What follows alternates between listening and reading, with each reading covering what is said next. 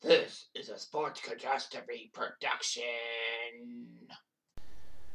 Hey there, Heather, ho there. It's Jeff Cutastrophe welcoming you to another Sports Catastrophe on this day. And on this day, December 13th, 1996, Toronto Blue Jay fans got a gigantic present as one of the best free agent pitchers came to the Blue Jays. I know Jack Morris in 92 when he came to the Blue Jays was huge, coming off the World Series title with the Twins. But this was just as good as Roger Clemens made his mark, signed with the Blue Jays out of free agency. Now, Clemens was a great Red Sox pitcher. He started his career in 1984 with the Red Sox, and then 2 years later, in '86, he had a season for the ages. 24-4, being named the MVP and Cy Young winner, and also having that 20 strikeout game against Seattle in April 1986 set the record for most strikeouts in one game. And he actually started off, 14-0 at one point, and the Blue Jays were the first team to beat him, I think. But anyhow, Clemens was a Boston icon. Yeah, there's questions if Clemens did want out of Game 6 of the World Series. According to, John McNamee, he said that Clemens asked to come out, but I doubt that highly. Because Clemens, even though he had a blister thing, it affected one pitch that wasn't really that big. It wasn't his fastball. Regardless of that, Clemens did well for Boston. He pitched well in the 1980s. In 1990, he looked pretty good. He looked poised to win the Cy Young Award because he had a 1.93 ERA and 209 strikeouts. But strangely, they gave it to 27-win Bob Walsh, and it was shocking. Clemens in 1991 was 18-10 with a 2.62 ERA and 241 strikeouts, so he basically did well. Of course, Clemens did miss some time in the 91 season to start with, not just with injuries, but the fact that he was suspended for his bumping into the umpire during the ALCS in 1990. Regardless, Clemens was pretty good for Boston. And Boston was struggling a little bit, but they won the 95 division, and Clemens pitched well. In 96, at Tiger Stadium, he struck out 20 Tigers to tie his Major League mark. That would be his third to last and actually last win in Red Sox history, strange enough.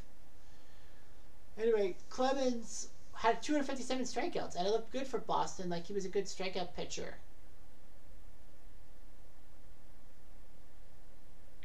Anyway, the Red Sox did offer him the most money ever offered to a player in the history of the Red Sox franchise. Dan Duquette had said that he had hoped to keep him in Boston during the twilight of his career. So regardless of what happened, Clemens might have had some issues with Duquette and the Boston organization.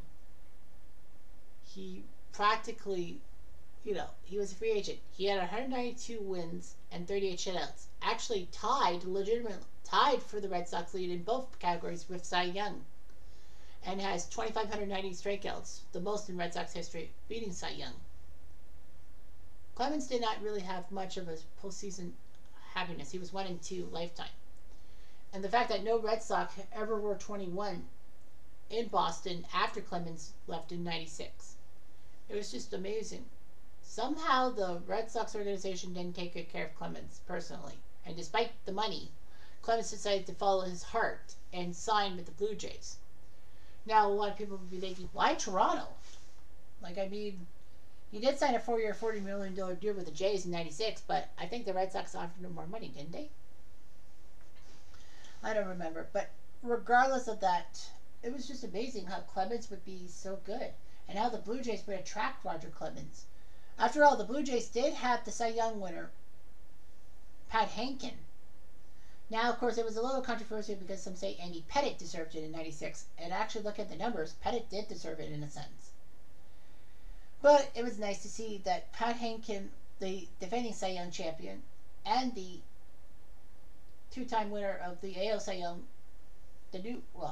Roger Clemens, would sign with the Blue Jays. It gave Toronto a great starting rotation to help him in 97, which would be the first year that the Blue Jays would go away from their 70s style jerseys and wear the awkward Blue Jay head on a baseball within a Canadian maple leaf. It was kind of awkward to see the Blue Jays changing outfits and all that. Of course, that's the design you see on the screen if you're watching the video of it. But the fact of the matter was that Clemens was coming to Toronto, and it was like huge because Boston and Toronto were giant AL East rivals, and at least it wasn't the Yankees. So anyway, the Blue Jays were hot on him, and Clemens did decent to start the 97 season. In his first game back in June of 1997 to Fenway Park, he pitched 8 solid innings, giving up only 4 hits and 1 run, with 16 strikeouts. And everybody on the Red Sox lineup who faced him struck out at least once. So basically, Clemens got his revenge on the Red Sox for dumping him off. The Red Sox did have a few good years, well, with Pedro kind of being the de facto replacement for Clemens. But anyway, few would imagine that Clemens would not last the 4-year contract with the Blue Jays. He would only spend 2 years with the Blue Jays. The 97 season was huge. He won 21 games with a 2.05 ERA and 292 strikeouts, winning the pitching Triple Crown, meaning that he led the American League in wins, ERA, and strikeouts. And in 98, he did it again, 20 wins with a 2.65 ERA and 271 strikeouts.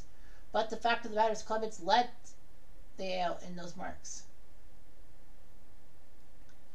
But after the 98 season, despite the Blue Jays winning 88 games and actually being a little competitive in the AL East, more so than they were before, well, since 93, Clemens asked to be traded because he didn't think Toronto had the winning pedigree. And he was dedicated to winning a championship because he had no World Series titles. So the Blue Jays obliged and traded him to the Yankees for David Wells, Homer Bush, and Graham Lloyd. Bush and Lloyd would do decent in Blue Jay colors. David Wells, former Blue Jay, would actually do quite well, winning 20 games for the Blue Jays. But the fact of the matter is David Wells wasn't perfect. And the Yankees trading away the guy who had a perfect game for the Yankees in 98 was kind of weird. But anyway, Clemens would go to the Yankees for 5 seasons, and then go to Houston for 3 before heading back to the Yankees for the 2007 season. It was like weird. Clemens would never come back to Boston. I guess there was bad blood and he burned some bridges. Of course, Toronto is where Clemens met that stupid trainer by the name of Brian McNamee. And I think I pronounced his name correctly. Perfectly. McNamee. Yeah, he was an athletic trainer, and he was the one who was accused of giving the steroids that Clemens was accused of using while he was pitching with the Blue Jays.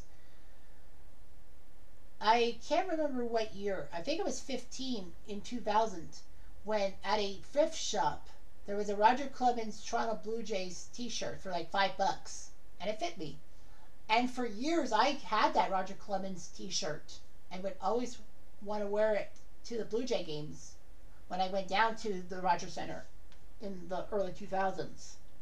I would make it a point to wear my Roger Clemens t-shirt. I would never tell them I got it at a secondhand store, but yeah, Roger Clemens was huge. I had Clemens in high regard. 2 Cy Youngs in 2 years with the Blue Jays, I still had him in high regard, despite him asking for a trade in a sense.